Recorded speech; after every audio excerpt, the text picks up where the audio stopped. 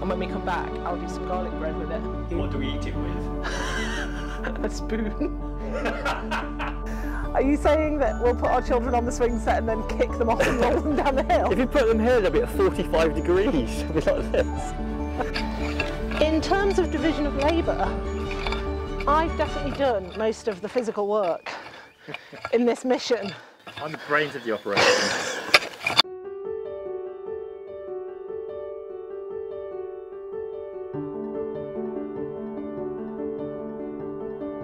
Welcome to the Littlest Chateau.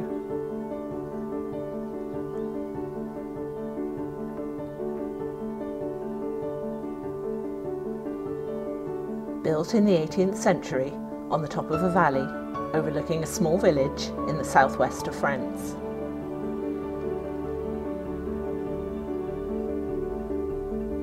This is Paul, and I'm Helen, and with our 2 children and 3 cats, we moved to France in the middle of the chaos of 2020 to follow our dream of living in a French chateau. Come join us at the start of our journey as we share the beauty of this forgotten building and follow our progress as we restore it back to what it once was.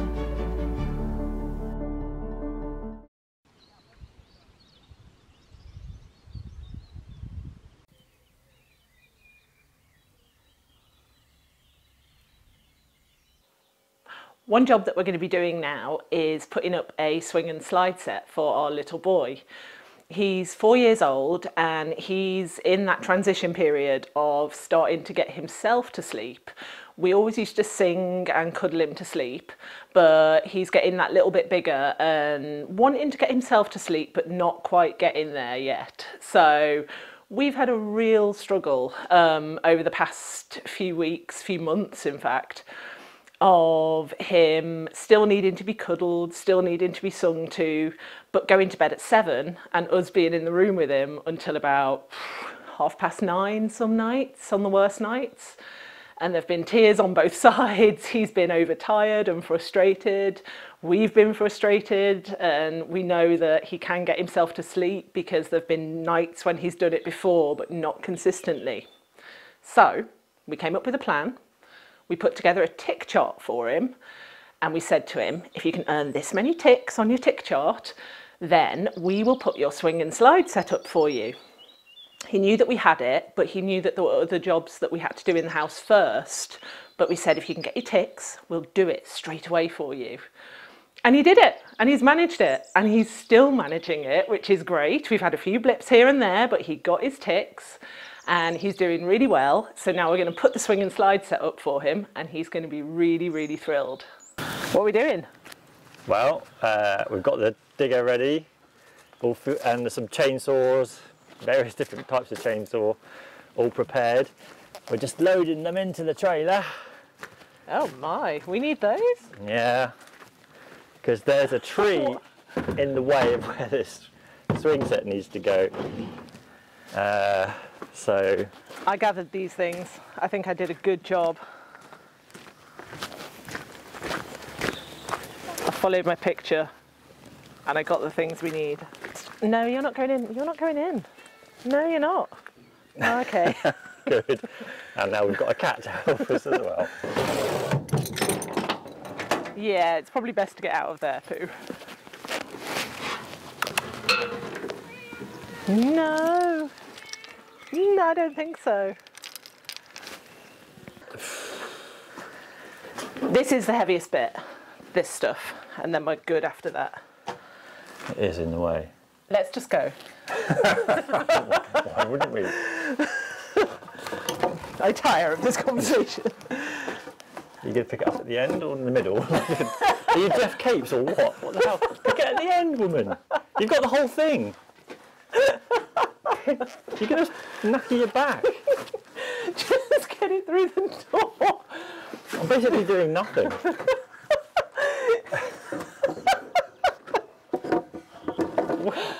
Oh. Right, okay, here we go. There we are. Good. Yay! Oh no, it's just long enough. Good.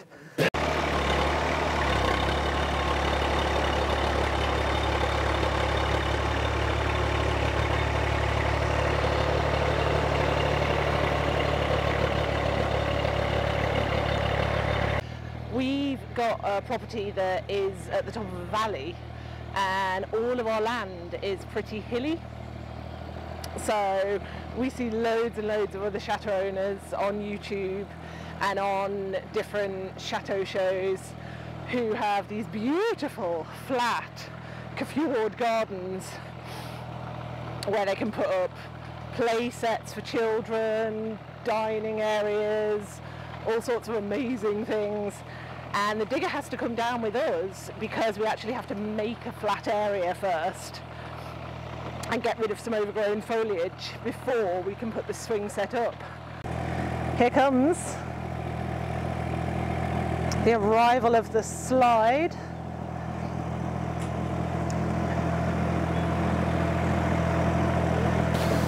We made it. We made it. No one died. Always a winner. That would have been intense. No tipping, no crashing. At 5 miles an hour, that would have been a really, really poor outcome. Yeah. So everything's here. The tree that's got to go was more like a weed actually. It's a cherry plum tree, and they just grow like weeds. We've got hundreds of them all the way along here. This is right in the way of where the swing set wants to go. So see, I wanted the swing set to go over here, but I've been vetoed because apparently that's too slopey to deal with. Yeah, let's just have a look. Look, I'm going to use this physics experiment here, commonly known as a ball, just to demonstrate the problem with where you want the Where do you want the swing set? Kind of. Keep going. Keep going. Yeah, kind of there. There? It's fine. Are you saying that we'll put our children on the swing set and then kick them off and roll them down the hill? If you put them here, they'll be at 45 degrees. It'll be like this. With this area, you've got an entire tree to cut down, the stump to remove, all of that clearing to do. Yeah, but it's flat, and this tree is stupid anyway. I hate it.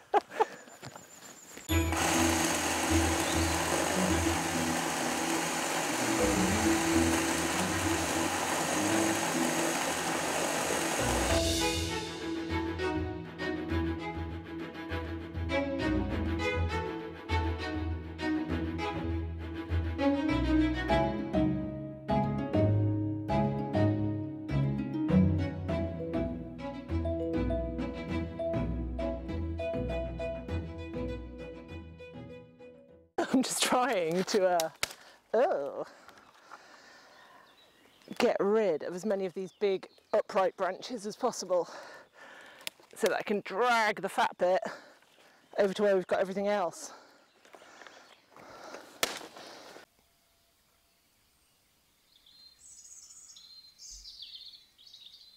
We wanted to share some of our favourite recipes with you for lunchtimes at the chateau.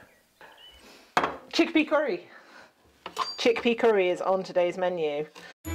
Dice up 1 red or brown onion and add 1 clove of garlic. You can add more to taste. Add your onion into a pan with about a tablespoon of olive oil and let it fry gently so that it softens. Partway through, crush in your garlic.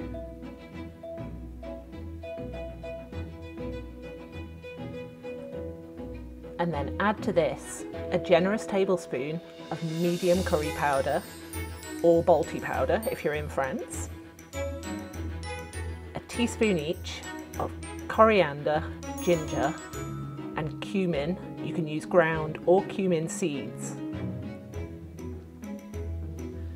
Add in about a teaspoon of salt. You can add more or less to taste. And give everything a really good stir to coat the onion and garlic in the spice mix. Toss in your chickpeas from a 400 gram tin which have been drained and washed. And again, give them a really good stir in the pan to coat everything in the spice mix. Add 1 tin of chopped tomatoes and 200 ml of black tea. You can see here I'm using the tea to rinse out the rest of the tomato juice.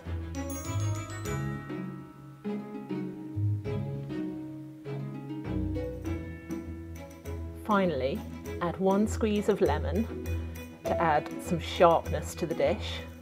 Give everything a good stir and leave to simmer for around an hour. Can't hear you. What do we eat it with? A spoon.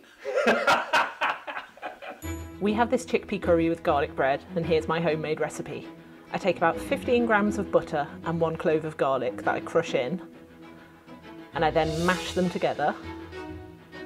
I don't tend to melt my butter beforehand because I get a better flavour, I think, from fridge cold butter. And I add about 1/4 teaspoon of salt because I use unsalted butter.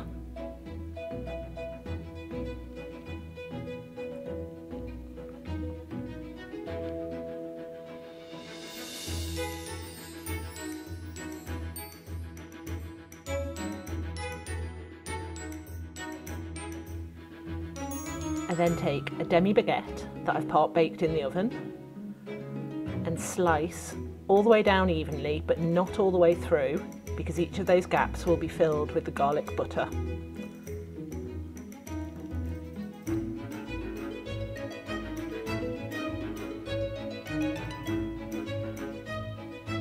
Once it's sliced, you can put an equal amount of the butter into each of the gaps.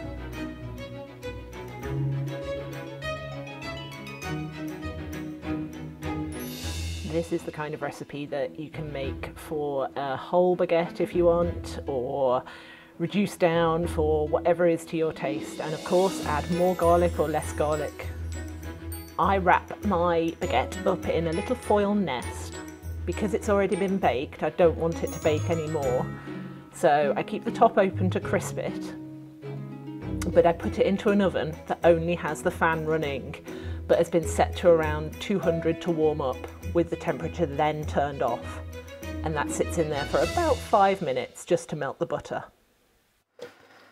So I would say that this makes really generous portions for 2, possibly a side dish for a family. We tend to have the whole lot because it's really good, it's really healthy. And there you have it. Chickpea curry with homemade garlic bread, mango chutney, lime pickle and Greek yogurt.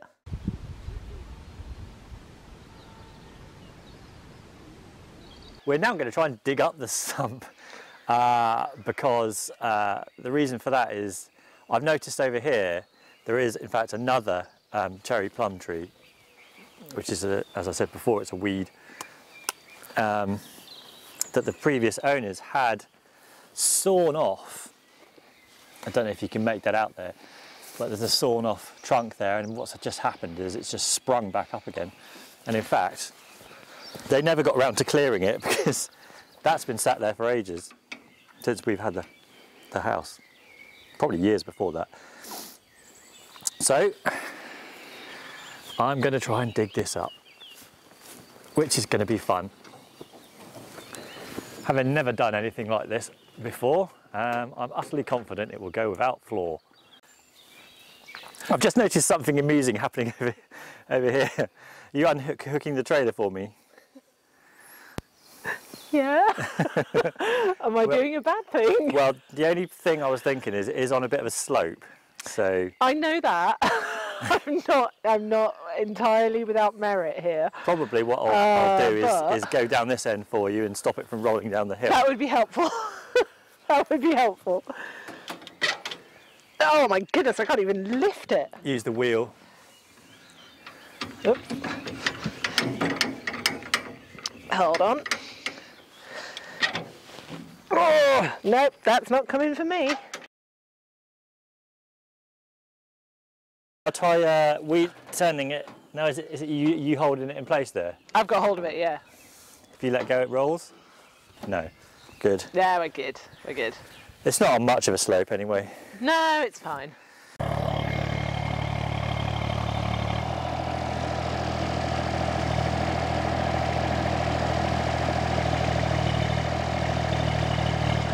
Honestly, I'm not sure what's happening now. Some alignment or other. Ooh. Oh, action is happening all at once.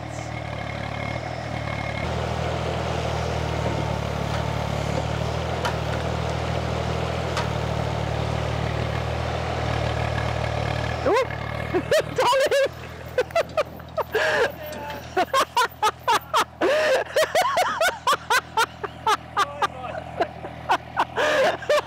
It's fine! So the trailer that we very, very carefully arranged into position and said, oh, it's not too bad a slope, it's fine, it's not going to roll, is now over there. Carry on, dig up your stump.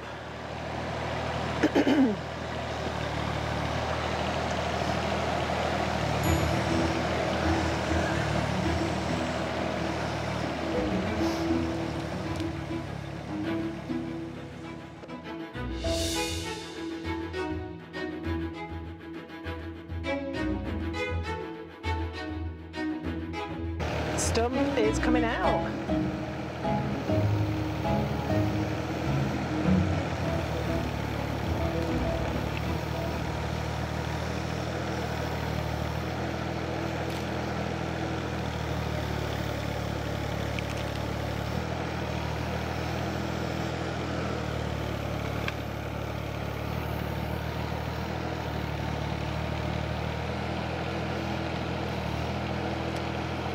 Win. Good work. And now the inaugural hammering of the tree stump.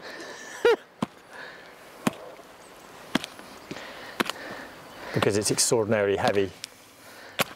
Most of that weight is going to be in the soil, so yeah, there's that loads. seems to be a reasonable way to get rid of it. Might need to employ a Reasonable fork. for you. It's easy for me, yeah. Yeah, you're just sat watching. I'm just sat up here in the safety of the digger, metering out commands.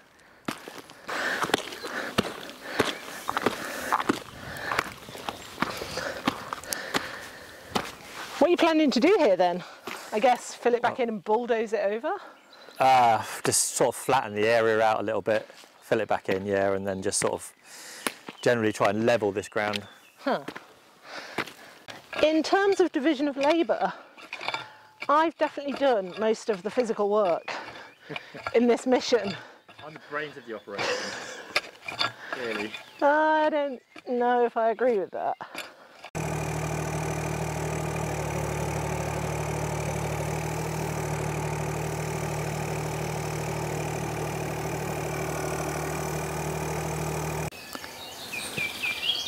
So we just called a brief halt to proceedings because I was merrily digging away, just flattening an area down, when I realised we didn't actually measure it out, so we have no idea what size it's supposed to be. So we're going to get some stakes, hammer those into the ground the right distance apart, and that will be a lot better. So we've got our measuring stakes and we've got our piece of string, have we? String. We've got some string. And scissors. And we now need to make it square, which is the best part, because you can measure it as much as you like. But if it isn't square, you're going to end up with a very crooked area. So employing some Pythagoras, I think we need to measure the diagonals, and I've come out at 5.06 or something. So let's see if Don't look at me for help. Let's see if that works. So we have to diagonally measure 5.06 across. Is that what you're saying? From this stick to that stick, it should be 5.06.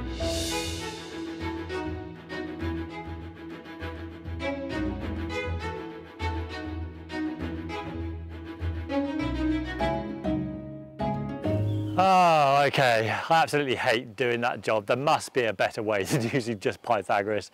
If you know of a better way to make some a measurement on the ground square, please let us know in the comments. I'm sure that'll be super useful next time.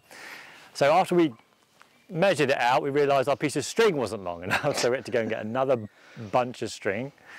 Hopefully now, yeah, we're good. It's good. I now declare this digging site open. We realised that after very carefully measuring this out, that I actually need to get in here with the digger so I can level it. So Yeah. I had to open the door. Oh well, you'll just have to make sure you don't run over the stakes. Yeah, they're probably going to get dug up as well. All that Pythagoras and for nothing. He'll be rolling in his grave, bless him.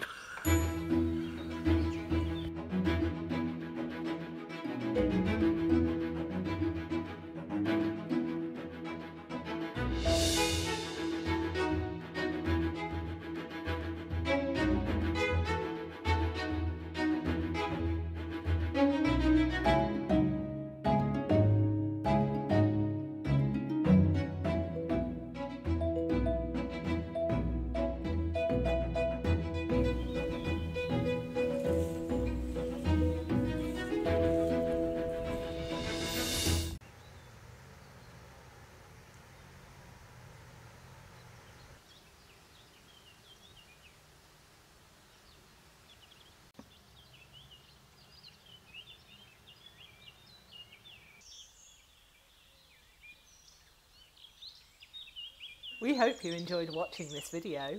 If you'd like to see more, please like and subscribe.